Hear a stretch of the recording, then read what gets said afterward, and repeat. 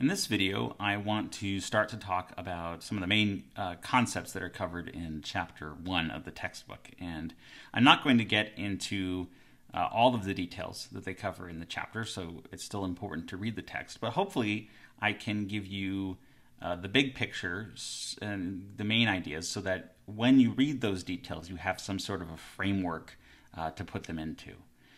So the big picture, of course, is that we are talking about research methods. So this class is all about the techniques, the methods that people have developed over the years for how to do research, how to try to find things out about the world. And of course, this class is specifically focused on research methods for psychology. So that means that in some cases, we're going to be looking at specifically how do you find things out about how people think, so about thought and about behavior. Why do people think the way they think? Why do people do the things they do? How do you do good research to find answers to those kinds of questions?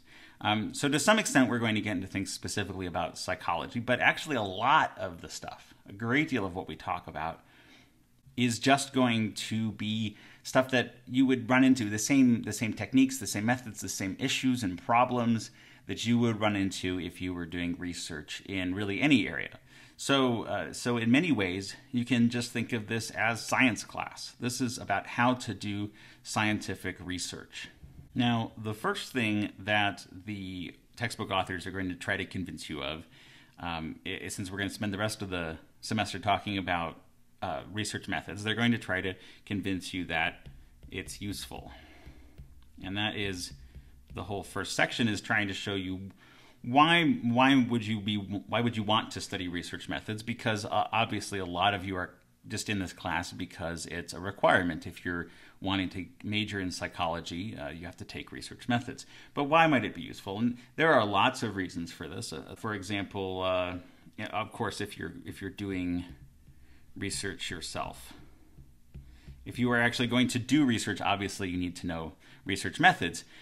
Now, if you're saying, well, I'm not planning on becoming a researcher, I'm going to go into clinical psychology, I'm going to become a therapist or something like that, but I'm not planning on doing research. Well, even if you're not planning on having a career in research, you might still want to consider doing some research as a student. So you may not be aware, but there is a class at NAU called Psych 485. And basically what you do in Psych 485 is you sign up with a particular professor who's doing some kind of research that hopefully you're interested in. And usually you can kind of look around to see what the different teachers at the university are doing their research in. And you pick someone that you're interested in working with. And you actually get to, the class is not a sit down in a lecture room kind of a class, but an actual working with the teacher, with other students on real research that the professor is probably going to try to get published. And so you have an opportunity to get involved in research, and even if you're not particularly interested in that, it's a really good thing to have on your resume, on your CV, if you are wanting to get a job coming out of school, or in particular, if you're wanting to go on to graduate school in psychology. Having research experience is really useful for that, especially if if you know your research methods really well, you do a really good job, and impress the professor. They're going to be more likely to write you a really awesome letter of recommendation going into graduate school. So that's one potential reason why this might be useful. Another one is simply that, if you're able to read and understand scientific research, that means you rely less on others. In other words, you're able to interpret research for yourself. You're able to decide for yourself whether you think a particular finding is valid, or whether what it means, rather than relying on friends, or in particular the news media. We read about scientific studies in the news, and they're very often given some level of interpretation. So the journalist will have to summarize what the study means, and in doing so, they often get it wrong, or they often exaggerate some part of it. And if you can actually go back and look at the research yourself, if it's something that matters to you, that's a really useful skill to have.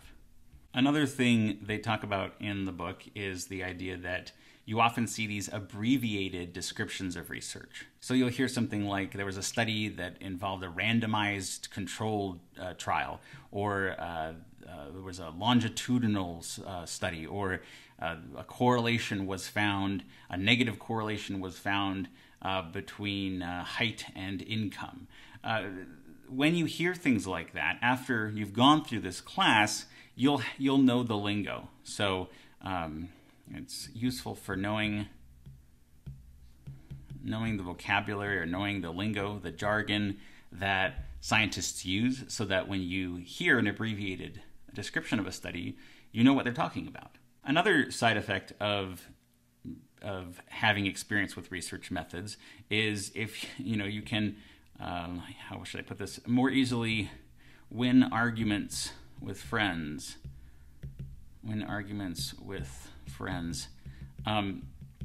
Maybe I shouldn't say win, but more resolve. You can more easily, more effectively resolve disagreements that you have about something. After taking research methods, after getting experience with how science is done, I have found that I very often, when I'm getting into an argument, when I'm getting into a disagreement with someone, I'll realize that I don't really have enough information to justify my opinion. And the other person I'm talking to doesn't really have enough information to justify their opinion. And so after this, what I think you'll find is that you very often will say, hey, we don't have the data. We don't have the research in front of us to really know what we think about this. I'm inclined to lean in this direction. You're inclined to lean in that direction, but we don't really know. Let's actually go out and look at it and see if there's any research that's been done. And if there has been, can it resolve our disagreement? And sometimes you'll find that you're right. Sometimes you'll find that you're wrong. Sometimes you'll find that you're both right or both wrong, or that maybe the real state of the world is something you hadn't even thought of. So being able to do that is really helpful. We could go on all day about all of these different potential reasons why it could be useful, but what I would say is that the overarching reason why research methods is incredibly good to know is because it gives you a more realistic understanding of the world. It will help you to, the whole purpose of research methods is to help you get at the truth, to help you more accurately understand what is actually the state of reality. And if you have a more, if you're going about in your life and you have an unrealistic understanding, you don't really know how things are working, and you have a lot of misconceptions, the decisions you make are not going to be very good. So the biggest thing that I would say is that knowing these techniques, knowing how scientists approach these things, it can genuinely help you make better decisions in your life. Decisions that are based more closely on reality. The last thing that I want to make sure to emphasize is that even if you are going into clinical psychology, so you want to be a therapist or a counselor, you might think, well, I don't really need to understand research methods. I'm not going to be doing research. It's not important for me to understand all this vocabulary, these terms, the different issues that come up with research. I don't need to know that.